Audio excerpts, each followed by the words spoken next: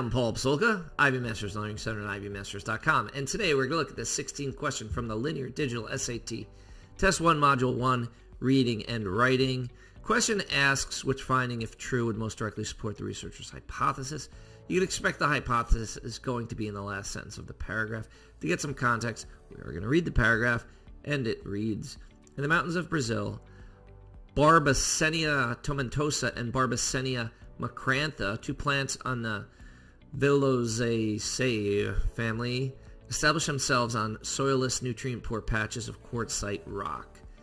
Plant ecologists Abrahao and Patricia de Britto, Costa use microscopic analysis to determine that the roots of B. tomentosa and B. macrantha, which grow directly into the quartzite, have clusters of fine hairs near the root tip.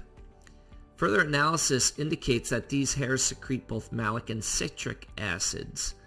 The researchers hypothesize that the plants depend... Ooh, here it is.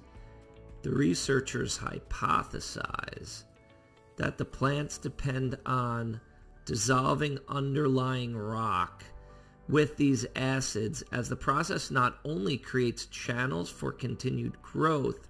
So in other words, the root tips are going into the rock, they secrete these acids, and then they make a channel, they make a tunnel basically, where the root tips could go. So it creates the channels for the continued growth, but it also releases phosphates that provide the vital nutrients, phosphorus. So once it secretes those, it makes a little tunnel for itself, but it's also going to turn that rock into phosphorus, which sounds like it's going to be nutrients, food for the plant. We need an answer choice that's going to match that hypothesis. Answer choice A, other species in the Velloziaceae family are found in terrains with more soil, but have root structure similar to those of B. tomentosa and B. macrantha. No, because that has nothing to do with it secreting. There's no support for it secreting any acid, making a tunnel, getting nutrients from the resulting conversion of the rock. Answer choice B, though B. tomentosa and B. macrantha both secrete citric and malic acids, each species produces the acids in different proportions.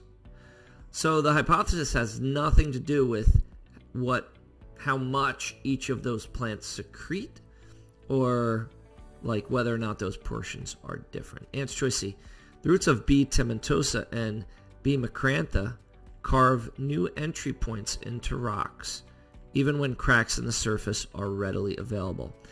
Now that one might make you pause for thought. So if there's a crack in the surface already available and the plant does not use it, that might be because it needs to make its own tunnel so it can convert that rock into phosphorus, which would be food for itself. So answer choice C actually looks good. Answer choice D, B. tomentosa and B. macrantha thrive even when transferred to surfaces of rocks that do not contain phosphates. Well, it says that it needs a nutrient phosphate, so that actually takes away from what it's saying a bit. Answer choice C is going to be your correct answer here. Thank you for joining us today. If you like this video, click like. You could share it with someone who has difficulty with reading comprehension questions. If there's any question you'd like to see answered from any official PSAT or SAT or ACT, leave that in the comments. I'd be happy to shoot a video on it. Click subscribe so you don't miss anything, and check out our 1-minute video on TikTok. Have a great day.